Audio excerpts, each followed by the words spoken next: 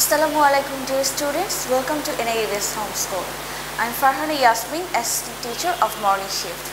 Now I am going to take social science class for class 2. Dear students, our today's topic is lesson 17, reading down and true false.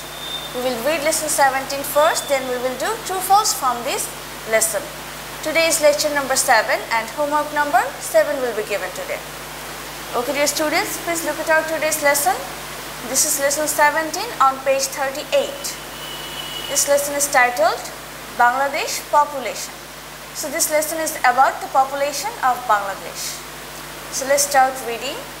Bangladesh is a small country by area. Its area is about 147,570 square kilometers. At present, the total population of the country is about 16.62 crores. So the area is very small of our country, but the population is quite high.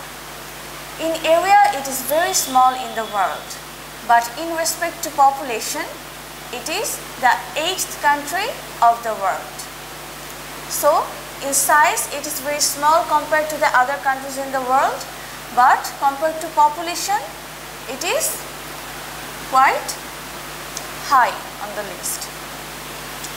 Due to its fertile lands and good weather, population concentration has always been high. The growth of population was very high.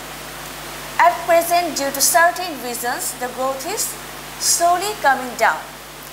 So, the population growth of our country has always been very high because the land is fertile and the weather is good.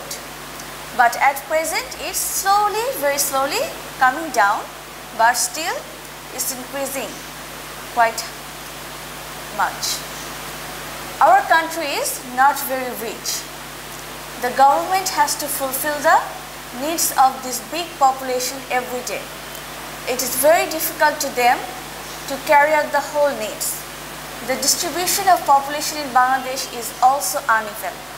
Some areas are thickly populated and some are less. So our country is not very rich. So it's very difficult to fulfill the needs of all the people of the country.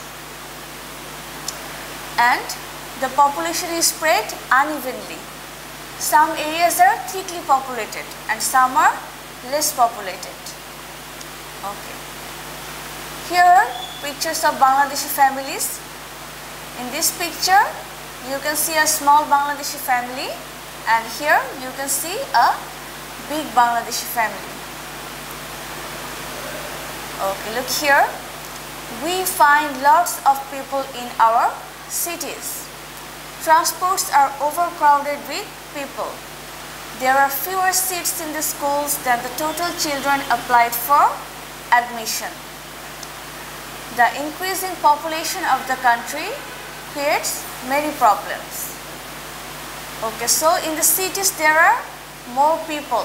The transports in the cities are overcrowded and there are fewer seats in the school and much more children.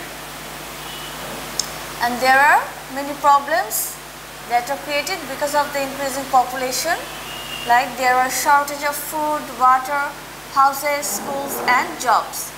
So there is shortage of all these things due to the increasing population.